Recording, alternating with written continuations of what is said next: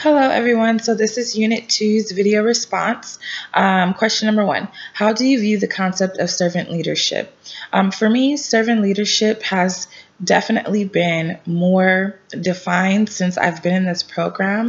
I know that last semester I took a leadership course and we talked specifically on servant leadership, and so it definitely opened up the door for more learning and application. So, servant leadership is just exactly what I think the words mean, servant. So I'm definitely serving the people that I'm leading.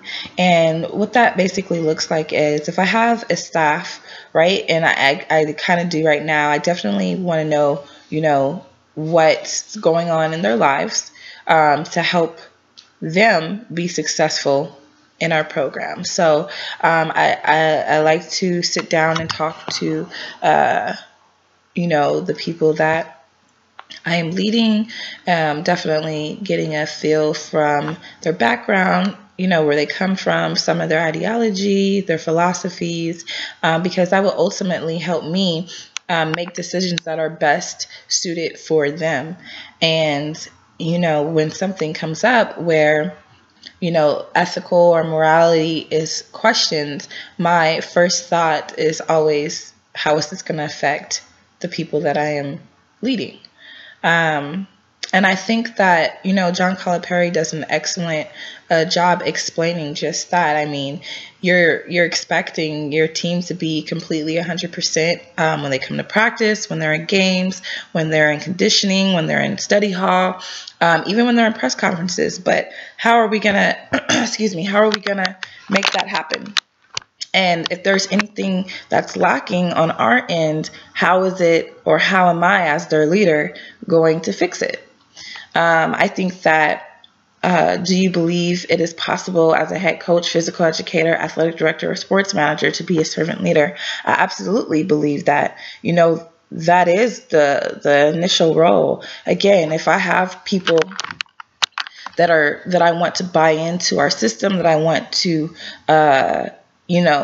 do well, and I'm worried about them on a holistic type of level, I absolutely believe that you have to be a servant leader. And, one of the best examples that I can give for this question specifically is taking me back to my UTEP days when we had to do conditioning during off season. And, in Texas, that heat is a whole different type of beast, especially being from California. It was nothing like I've ever experienced before. And in El Paso specifically, we had the dry heat like Vegas weather, but to me times 10 because it clashed with, Texas. So it was always hot and temperatures rose to about 120 during the summertime. And yet we still have to run outside.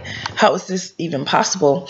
Well, our strength and conditioning coach, he literally completed every single run with us. He completed every single conditioning task with us. Even if it was in the gym, he completed everything with us. And I think that was an example of being a servant leader. I mean, he knew that it was going to be tough, but his philosophy was we're a team, down from, our bench players to our practice players to our top players to our coaches.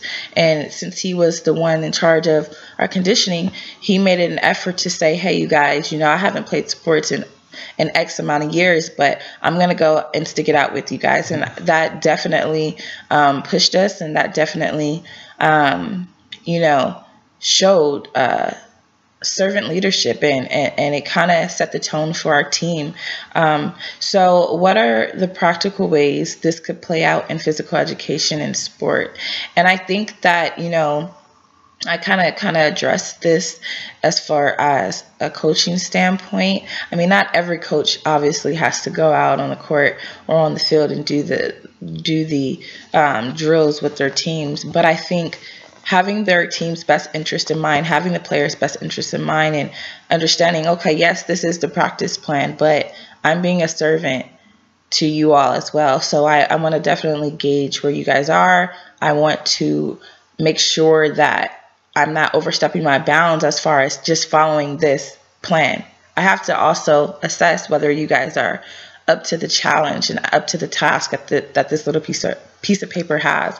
And I think that's kind of like what John Calipari talks about. Is kind of like we have this practice plan, and we have all these great ideas of how we're going to get better, but it really starts with what's going on the outside of sports. And so I think, that's how we can apply that practically to the application of physical education and sport. And lastly, what are the benefits and challenges of taking on such a role? I think really just change. That's the main challenge. I mean, you have coaches and you have programs that have done things for so long that when you try to incorporate change, you get a little bit of backlash. And I think that, being a servant leader, and even when we talked about servitude with Jesus, I mean, people just really couldn't understand why he was so giving and why he was servicing other. Why would he be washing the feet of someone else? So I think the backlash and being prepared to stand your ground, and ultimately understanding that you are an advocate for those that are following for you, and making sure that they understand that you'll always have their back. Even if they left the organization, there shouldn't be any bad blood. I mean, that's not how we were created. So I mean, I think that's the ultimate challenge. Just sticking to your stance and being a servant, because at the end of the day, I always live and breathe the scripture, or this quote. It's, you always want to treat others the way that you want to be treated. So that's my stance on servant leadership, and I look forward to everyone else's response.